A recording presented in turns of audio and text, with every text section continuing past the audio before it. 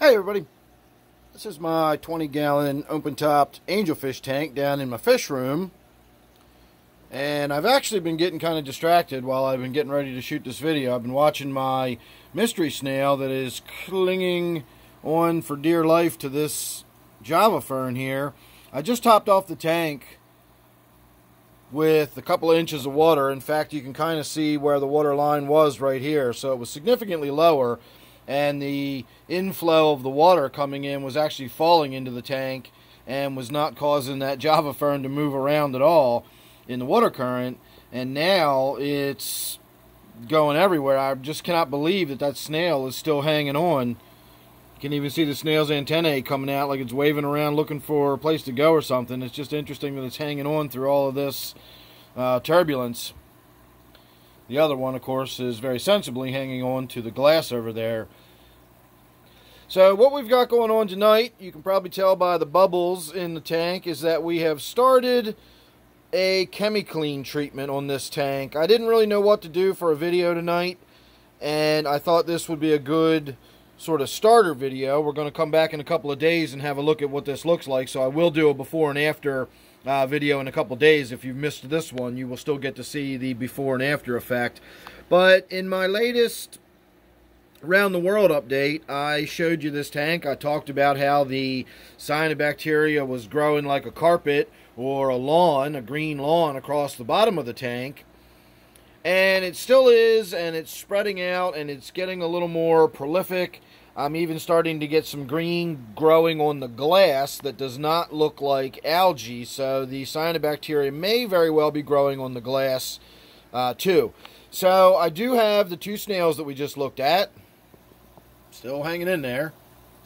And I also have a clown pleco in this tank, and you can tell they're still in there scraping away because how clean those rocks are, how clean the leaves are on all this Java fern, which you can see through the bubbles there, but you can tell that's nice and bright green. It doesn't have that cyanobacteria growing all over it.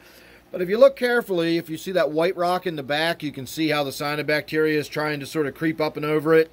If you look at the end of that piece of wood, the cyanobacteria is working its way up and over that. That rock in the back has the cyanobacteria starting to sort of crawl over it. If left alone, it will eventually just sort of crawl over everything in the tank. And that is because the snails and the pleco, the rubber lip or the no fish really, but the clown pleco that I have in this tank and the rubber lips that I have in so many of my other tanks don't eat this stuff. If there's tiny little bits of it on that rock, for example, and it's grazing away and scraping and feeding on that rock, then it will keep it clean, and it'll keep that little tiny bit of cyanobacteria removed. But the stuff grows pretty fast, so if you wind up getting some of it starting to creep up and grow a little more than normal, then the pleco will stop feeding right there, and it just allows that cyanobacteria to start really taking hold. And then, of course, the more that's on there, the less likely anything is to come along and clean it. And so little by little, the cyanobacteria wins. And you'll never get your fish to completely stay on top of keeping it clean unless you've got a small army of cleaning fish in there, and then they can kind of stay ahead of it. Again, I've talked about this before, that I don't know the rhyme or reason behind the cyanobacteria, why I get it in some tanks, why I get certain species of it in some tanks and not others. I have different cyanobacteria that grows in different tanks, and then I have other tanks that never have problems with it.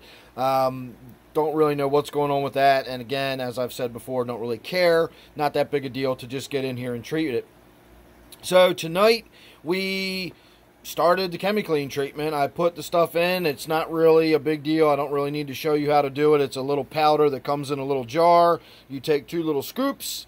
That there is the scoop. It is a tiny little thing. That treats 10 gallons, that scoop. So 2 of these went into this tank tonight.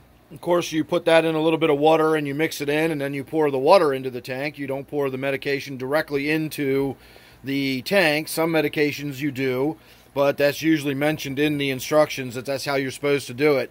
If you don't see it in the instructions that you're supposed to deliberately put it right directly in the tank, then assume that you are not. Assume that you should mix it up in a separate container, and then bring it over and pour that into your tank. And so that's how you're supposed to do it with the Chemiclean.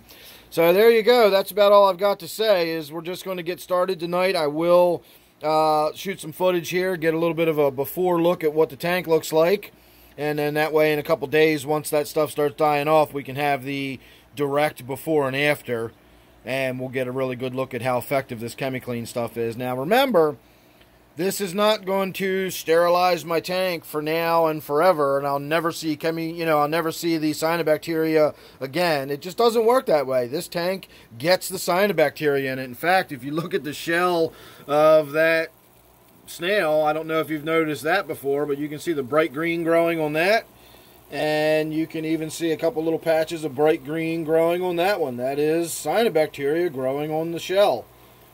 So we will see what that does in a few days. And as I said, it gets in this tank, so you give it 6 months and we'll be having the same conversation, and we'll be talking about Chemiclean in this tank again. It's just part of regular old maintenance. So there you go. Make sure you're subscribed. You don't want to miss any of that coming up, or any of the videos I'm going to have going on around the fish room here with everything else I got going. So make sure you're subscribed. You won't miss any of that. And don't forget, this one, of course, is my Angelfish tank. So thanks again for watching, and I'll see you real soon in the next one.